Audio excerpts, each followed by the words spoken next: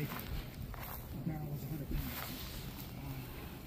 These are a new variety, they're called haze, and when they're fully producing, you can get 400 to 450 barrels per acre. So you're getting a lot more. You get paid by the barrel, and guess who loses? So everyone says to me, well, why don't you just strip your vines and put in new vines? Well, in order to do that, you actually have to strip the entire bog, and you have to make sure you've stripped it enough so that you don't have the vines, the old vines regrow. So then you put in a new layer of peat or muck to hold the water, and then on top of that you put in 8 to 10 inches of new sand, and then put in a sprinkler system. And bogs were replanted, I believe, 3 years ago. There's a lot of good growth there. They all grow. They grow as vines.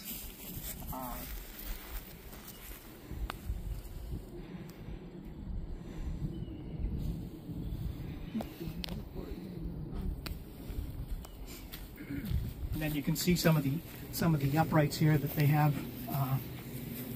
So there, and the cranberries are very, very water dependent. A lot of people think that cranberries grow in water. They don't. Cranberries are a wetland species. They have a very shallow root system, so they need a lot of water. We have to put on approximately an inch of water per week onto the vines. Obviously, we prefer to have rain, but if we don't, we have sprinklers. Most of us have put in pop-up sprinklers now, which are just the same as your lawn sprinkler, except a little taller, and they basically, we'll go down here and I'll turn them on so you'll see what it looks like. But it's they just come up, they're in lines, in rows, and the systems work very well. Back when I first started, we had wires that went down to the bog to find out the to keep track of the temperature. So we were actually, you know, when our temperature monitor went off, all of us got up and went down and turned on our sprinklers, and then we drove around all night to make sure that our sprinkler heads were still turning and that they weren't, in fact, either popping off or getting frozen. So it was, if you had multiple nights in a row, it was very, very tedious. So within the past 7 to 8 years, 7 to 10 years, we've actually come up with these little pop-ups, and they're all now computerized, so that when the temperature on the bog gets to a temperature which we have set, the computer automatically turns them on.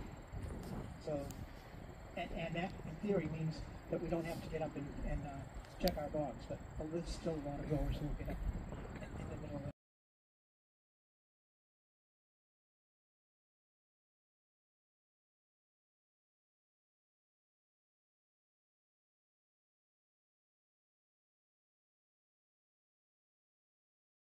Basically, it turns fast. The berries are not held on with a strong connection. So they hit the berries and they knock all the berries off. The berries have 4 air pockets in them, so they all float. And we actually use the wind, so we'd probably be taking off down that far end today if it was going this way.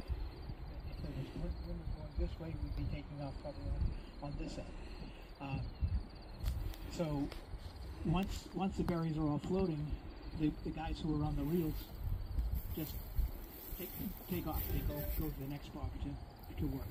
The guys that came in to reel me my 1.5 acres, I had them in there last Tuesday morning at 8:30. At 9:20 they were backing up and going. And so it's a very fast process and a very efficient process. My guys actually have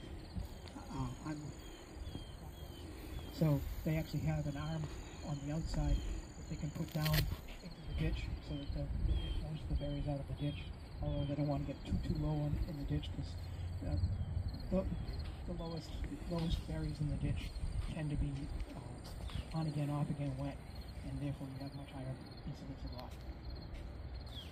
So we basically will go around. Once that's done, I had my takeoff crew. So my picking crew was guys on their reels. My takeoff crew comes in with a big lift truck, and they basically we put on another inch to 2 inches of water if we can, so that it makes it easier to corral the berries. Most of the growers go around with a leaf blower and blow all the berries away from the edges, and then put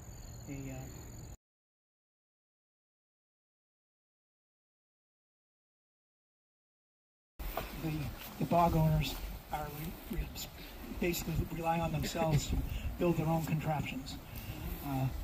And I understand there's one contraption that Dick has that was built as basically a welder in training. So there were a number of spots where it wasn't quite as nice as it should be looking. So this is the suction box that sits down on the bog, and they anchor it to the bog, and then they start pulling the water in, and so you've got a big pump. There's no moving parts inside there, so it gets all pulled up and then pushed up that conveyor or that pipe into the hopper, and that's where they have the water nozzle coming down straight down on it. And then on the other side there's a truck that's situated, and that's accepting the berries. The berries come down into the truck, and he hits the horn when he wants the truck driver to move 5 feet forward, so he evens out the load.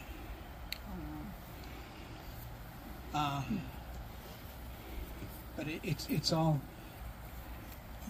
Another spent his entire last winter building a new one of these, and this has a lot less hydraulic parts. There's a lot more hydraulics now that are in use, and it's basically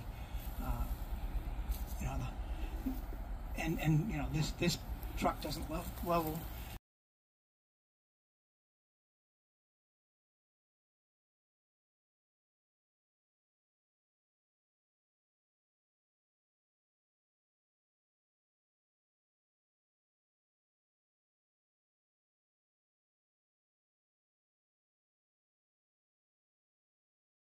They have to be washed and sorted, and this is the machine. It's called the sorting machine, and if you can visualize Lucy and Ethel at the candy machine, okay? You know them. I know you know them.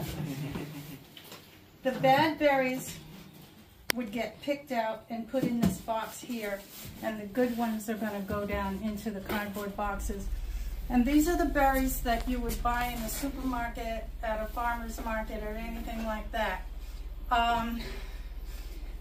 These are the berries that you would use in baking. You would not use wet picked berries in baking. Unless you use craisins, you could make muffins with craisins. Anyway, so this type of machine is still in use. On a larger, I've seen them like 3 times as big, but it's still the same principle. And there used to be a picture here of, I don't know why it was always the ladies, but they were all lined up either on an individual machine or a couple on this side and a couple on that side. And they'd be pulling out all the trash. And some of it does go right down. As we mentioned outside, the berries have those compartments and they float, but that's also what makes them bounce. And the bad stuff is going to bounce right down here, and the good stuff is going to come right out here. So I'm just going to show you that real quick.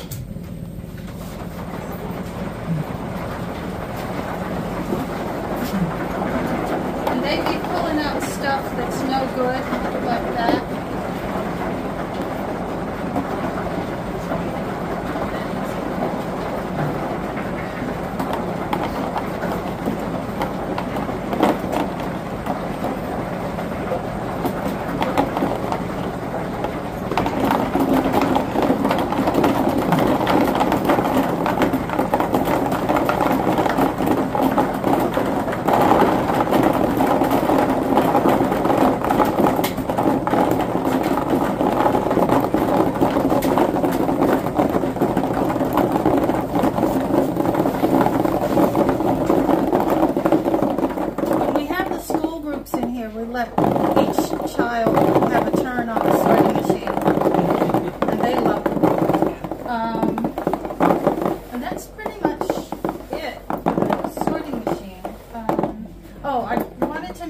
about the white ones.